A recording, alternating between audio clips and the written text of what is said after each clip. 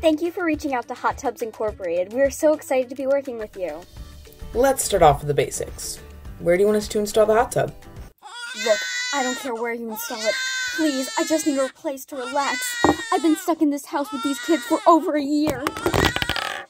We'll just look at the plans you gave us. We added a graph to make your land plot easier to read. I want the biggest one you've got right in the middle of my gazebo. Totally off limits to the kids. If my gazebo is triangular and my hot tub is circular, how big can I make it? So, first we will look where the gazebo is in your yard and what formulas we will use to get the area. The area is the amount of space occupied by the hot tub. On our graph, the gazebo has points at A04, B16, and C25. Your hot tub is as much in the center as it can be. Terms to know. The terms you need to know to solve this problem is the square of a number and the square root of a number. The square of a number is just that number multiplied by itself. For example, the square of 2 is 4 because 2 times 2 is 4. The next thing you need to know is the square root. The square root of a number is the number that can be multiplied by itself or squared to get your starting number. For example, the square root of 36 would be 6 because 6 times 6 equals 36. Okay, let's begin. First, we will talk about the formulas we will use to solve for the area of your hot tub. The first formula that we will be using is called the distance formula. The distance formula can be used to find the distance between any 2 points on a graph. This is the square root of the x value 2 minus x value 1 squared plus y value 2 minus y value 1 squared.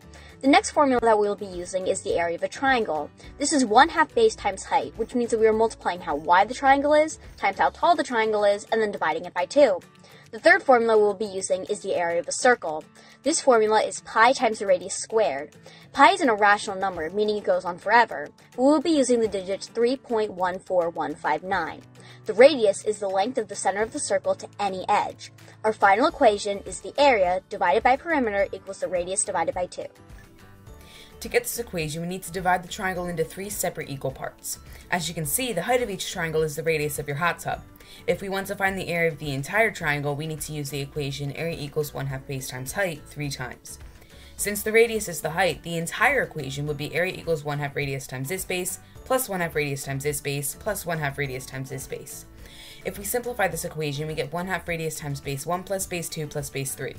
This right here is the perimeter of our triangle. So this equation is area equals 1/2 radius times perimeter. To make things easier, we also have to divide by p on each side to get the area divided by perimeter equals the radius divided by 2. To find the area and perimeter of the triangle, we need to know the length of all sides and the height. To do this, we will add another point onto the graph and use the distance formula. The extra point we will add will be right in the middle of point B and C, and will be used to find the height. The average of 1 and 2 is 1.5, so that is our x value. The average of 5 and 6 is 5.5, so that is our y value.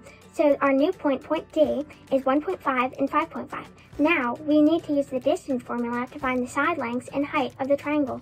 First, side AB, point A, is 0,4, and point B is 1,6. When you plug the values into the equation, you get the distance of AB equals the square root of 1 minus 0 squared plus 6 minus 4 squared. After simplifying, you get the distance of line AC is the square root of 5. We will now do this with lines AB, BC, and AD. Since this is an isosceles triangle, the lines AC and AB will be the same. Now with our found values, we will find the area of the triangle. When plugging our values into the equation, we get 1/2 times the square root of 2 times the square root of 4.5. After typing this into a calculator, you get the area equals 1.5 units. We also know that the perimeter of the triangle is the square root of 5 plus the square root of 5 plus the square root of 2. When plugging the known area and perimeter of our triangle into this equation, we get 1.5 divided by the square root of 5 plus the square root of 5 plus the square root of 2 equals the radius divided by 2. After simplifying the perimeter, we get about 5.886345. So our equation is now 1.5 divided by 5.886345 equals the radius divided by 2. After simplifying this by dividing and then multiplying by 2 on both sides, we know the value of the radius is about 0.5096538. When we plug this into our area of a circle equation, solve, and round to the nearest hundredth, our answer is 0.82. So the area of your hot tub is 82/100th units.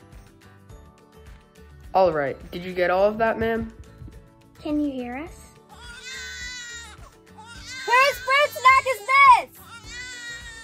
I'm sorry. What? You've been on mute this whole time.